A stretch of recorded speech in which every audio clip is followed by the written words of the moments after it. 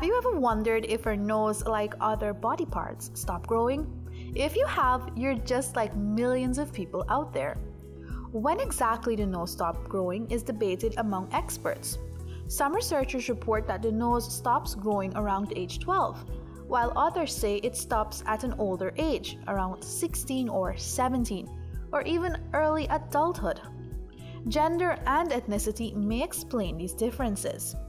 Once you reach adulthood, the nose stops growing.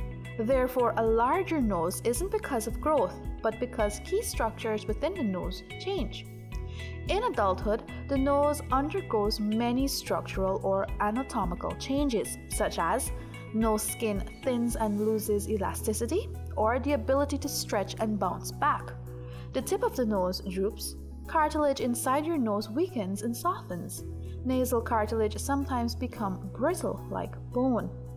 Pieces of cartilage that attach to the top and bottom parts of the sides of your nose can't separate. These changes can lengthen your nose even though it isn't actually growing.